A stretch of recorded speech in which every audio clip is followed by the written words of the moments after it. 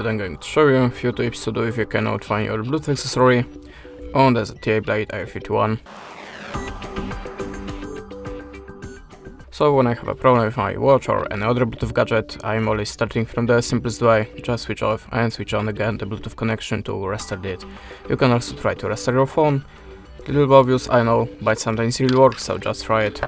At the start you have to be sure that your Bluetooth accessory is in the pair mode, and how to activate pair mode you will find a manual to your device or maybe on your YouTube channel.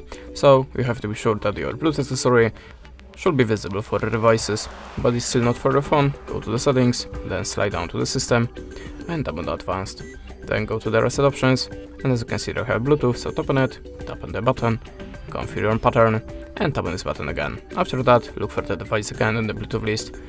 You can also try to update your system, so go to the system updates if you have any, just download it and install. And the last recommendation from me: check your Bluetooth accessory and your phone or other Bluetooth device to check which one is visible, which one is making problem here. And that's it. Thanks for the watching, leave us a like or a comment, and goodbye.